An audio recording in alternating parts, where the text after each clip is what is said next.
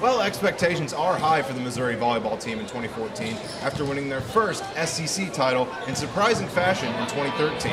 Now with a good bulk of their talent back for this season, anything can happen for Coach Wayne Kreklo and the Missouri Tigers.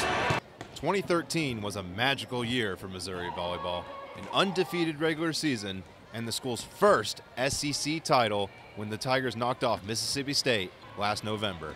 Now, with big-time starters Sarah Meester, Whitney Little, and all SEC Freshman of the Year, Carly Kahn back, things are looking up for the Tigers in 2014. Mizzou hit the floor at the Hearns Center for the first time this season with the annual Black and Gold Scrimmage on Wednesday night. The Black team came out firing and quickly won the first set over the Gold squad 20-15. The Gold team was able to keep it close at the beginning of set 2, but of course, Mizzou volleyball is the Carly Kahn show.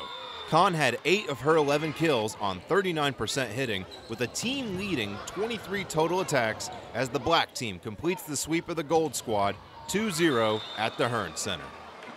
Well, tonight was a sneak preview for Missouri Tigers fans of what they can expect out of Missouri volleyball in 2014. Carly Kahn, Sarah Meester, and Whitney Little are back, and they're hungry for an SEC championship. And that journey begins when they travel to North Texas for the North Texas Tournament next week. From the Hearns Center, I'm Chris Turner, 23 Sports.